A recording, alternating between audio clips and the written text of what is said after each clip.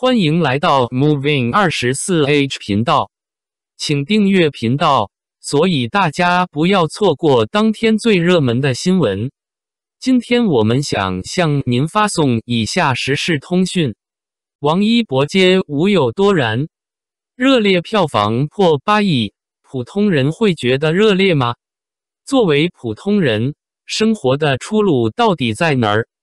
想必这个问题大部分人都思考过，但是却没有好的答案，基本上只是停留在思考上面，至于行动，等能好好活了再说吧。现代社会，人与人的差距真的是太大了，有的人为了生存干着最累的活，赚着最微薄的工资，而有的人什么都不用干，就能做庸梦一般的人生。对普通人来说，怎样做才能让自己的生活变好呢？热烈这部电影告诉你答案。在电影开始，有钱有能力的街舞队伍王牌凯文姗姗来迟，踩着点来到比赛现场，而且因为他是投资方，与队友没有合作过，在表演时一名队员出现失误，这让凯文怒火中烧，在表演结束后直接告诉丁磊要开除其他几个成员。团队本来就需要磨合，需要经过无数次的练习才能在表演时配合的天衣无缝。凯文自己不和队友配合练习，表演失误也是再也正常不过的事，结果他却将一切归咎到别的队员身上，还要随意决定别人的去留，着实可气可恨。普通人就只能被有钱人如此欺负吗？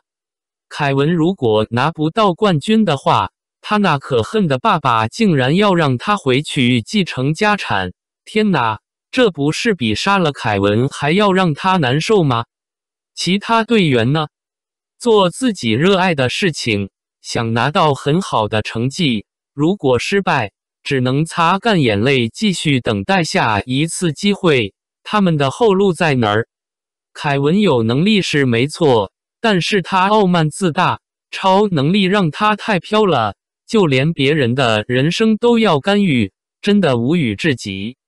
但是黄渤饰演的好教练丁雷是不会让凯文这种人任意妄为的，他亲手培养出来的徒弟，他不会随便开除。最终皇天不负有心人，他找到了一直漂流在底层，参加路演赚钱谋生的陈硕。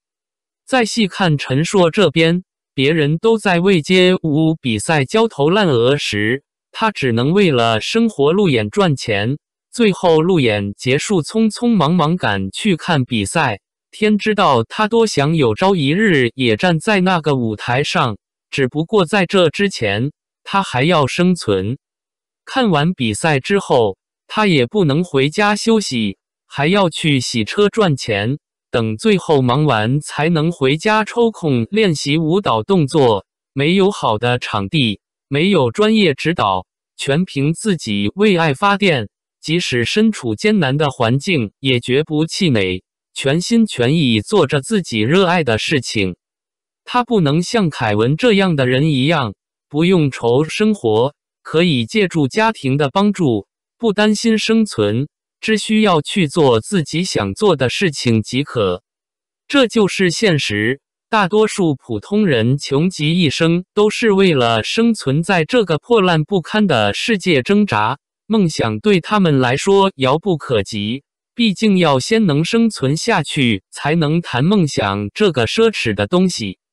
陈硕最牛的点就在于，即使身处底层，他也没有放弃自己的梦想，努力在现实和梦想之间找寻平衡，生活上的种种悲剧都无法将他击垮。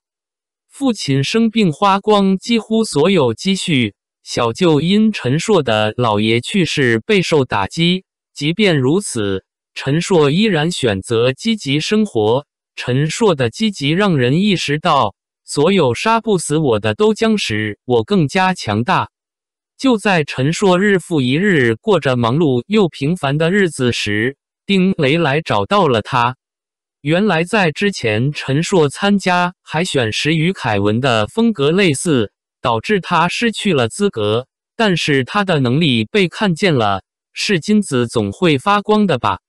丁雷希望陈硕能做替身队员，代替凯文走位，帮助表演更好的完成。虽然只是替身，但是对陈硕来说都是一次千载难逢的机会，为了最终能留下，他更加拼命练习，加上丁雷的指导，他表现得非常出色。但是凯文却不满丁雷没有开除其他队员，也不想看见比他跳得更出色的陈硕，便因此撤去投资，自己花重金组建了一支冠军队伍。而丁雷的队伍也因此产生了生存危机，没钱就没办法继续往前走。之后，不甘心的丁雷只能到处借钱寻求帮助。对于陈硕，他也不想看着这么努力的年轻人无法在实现梦想的路上继续走下去。经过一番思考之后，丁雷决定留下陈硕。陈硕也为了能留在队伍接下了垃圾桶的代言，虽然过程很艰辛，也出了不少意外，但是幸好在丁雷的指导下，团队各个成员之间的合作有了非常大的进步。然而，当一切都朝着好的方向发展时，生活总要给人带来苦难。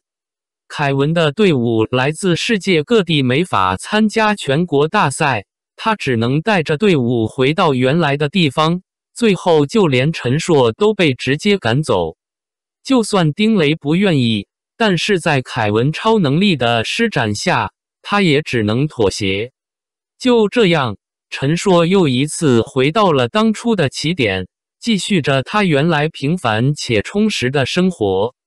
丁雷因为陈硕的离去备受煎熬，他觉得对不起这样一个努力追梦的年轻人，因为他曾经也是这样的人，只不过在生活的磨练下，他失去了初心。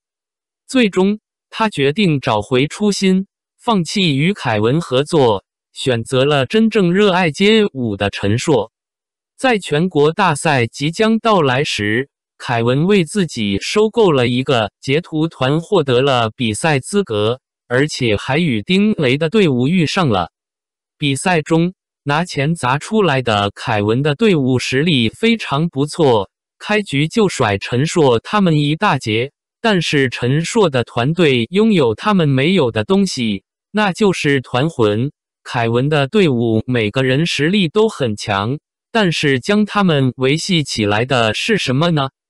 陈硕的队伍每个人实力也并不差，他们之间的配合不是一朝一夕就成功的，而是无数次的拼命练习。